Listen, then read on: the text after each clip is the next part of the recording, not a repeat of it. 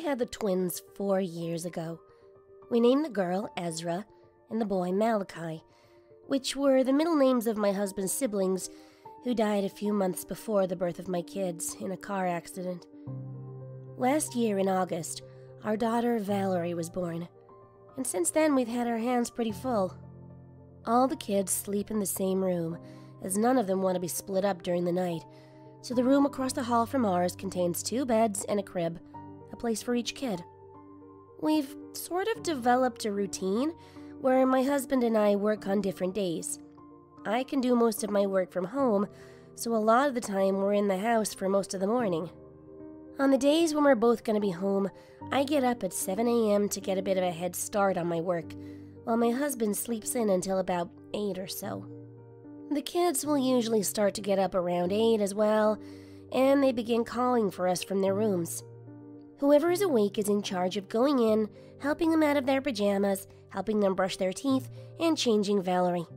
Then all of them come downstairs, and my husband and I make some breakfast while the kids watch some TV.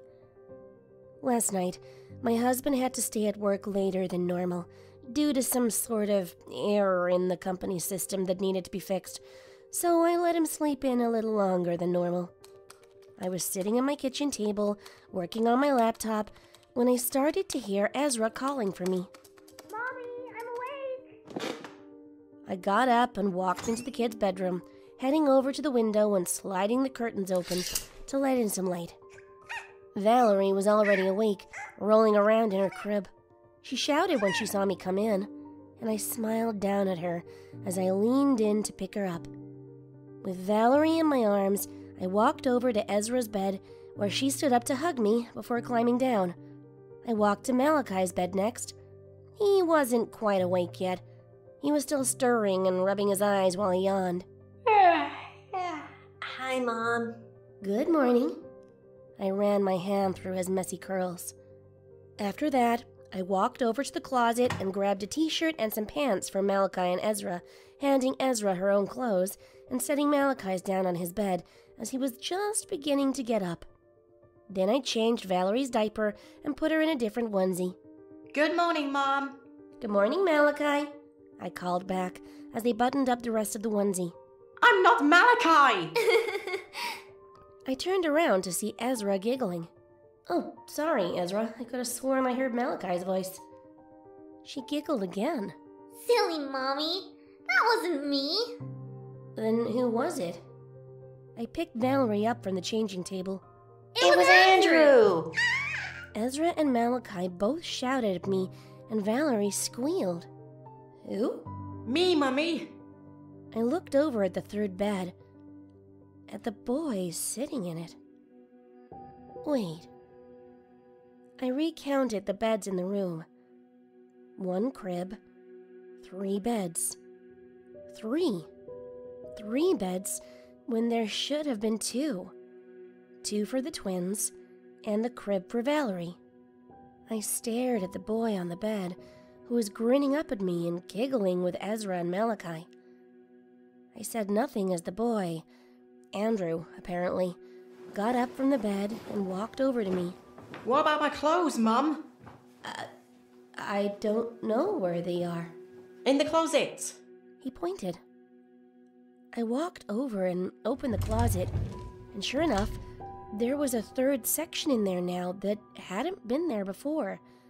I absentmindedly picked out a shirt and some pants and handed them to this strange new kid. Once all 3 kids were dressed... Once all 4 kids were dressed, we went downstairs. I sat Valarie in her playpen and turned on some cartoons for her and the other kids. I went into the kitchen and began to make waffles, looking up at the kids every few minutes to make sure they were okay. Hey, Mommy, can I have some water? I looked down at Ezra, who was standing next to me. I filled up a cup with water and gave it to her. When she finished drinking, I took the cup and put it in the sink. Hey, Ezra? Yes? Who is Andrew? My brother! Right.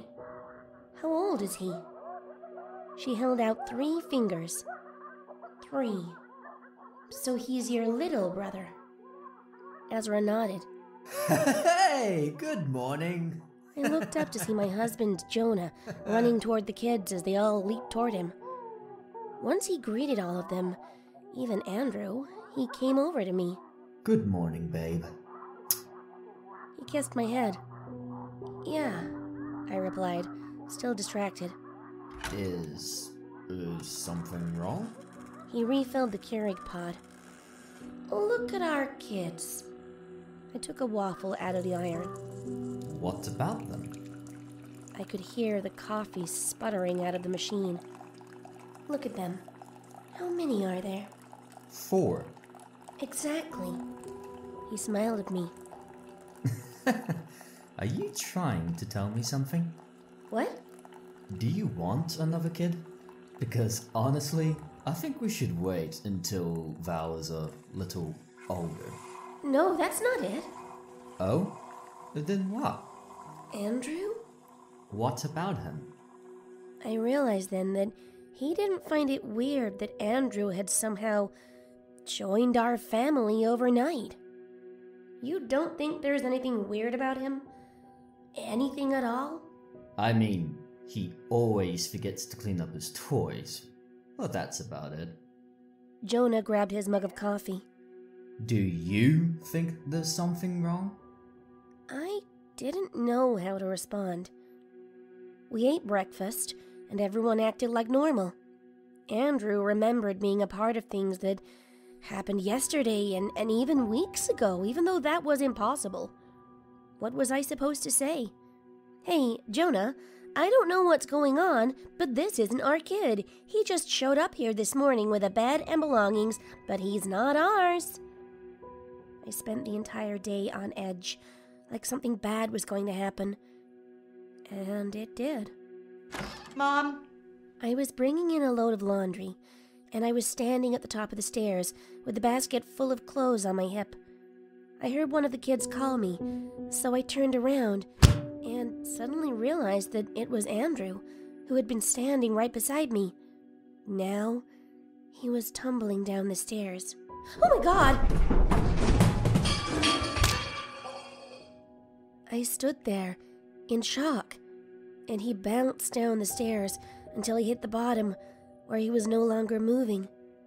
I put down the basket and raced down. He wasn't breathing. I don't know what came over me, but I dragged his body outside and threw it down into a basement that we never used. Then I went back inside, as if nothing had happened. I waited for someone to ask about him, but no one did. I even asked Malachai where Andrew was. Who? He replied. I felt relief at that point. I was right. Andrew wasn't my kid. I knew it. I went upstairs and finished the laundry, glad to know I wasn't going crazy. I walked back downstairs and into the living room, where I could hear a movie playing and the kids giggling. I walked in to find Jonah with Valarie on his lap on one couch, and on the other couch I saw Ezra, Malachai, and Andrew. I froze. Hey, babe, come watch the movie with us. I moved slowly over to an empty chair. Andrew watched me the entire time. After a few minutes, he spoke. Daddy? What's up, Andrew? I looked at Andrew, who was still looking, staring at me. I don't feel good. I felt cold. What's wrong?